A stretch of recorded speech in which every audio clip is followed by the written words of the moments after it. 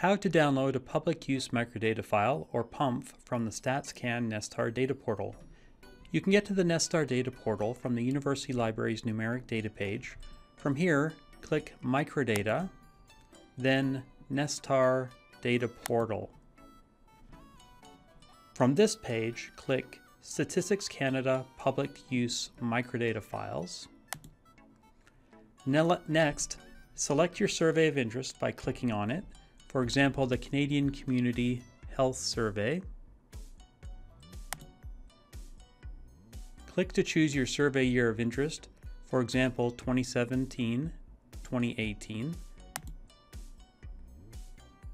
Click the survey title and its description will appear on the right. A diskette download symbol will also appear in the upper right. Click on it. You will be prompted to choose the data format you'd like to obtain, for example SPSS. Once selected, click the download button. Be aware that the PUMFs are large files and it can take some time for the download to complete.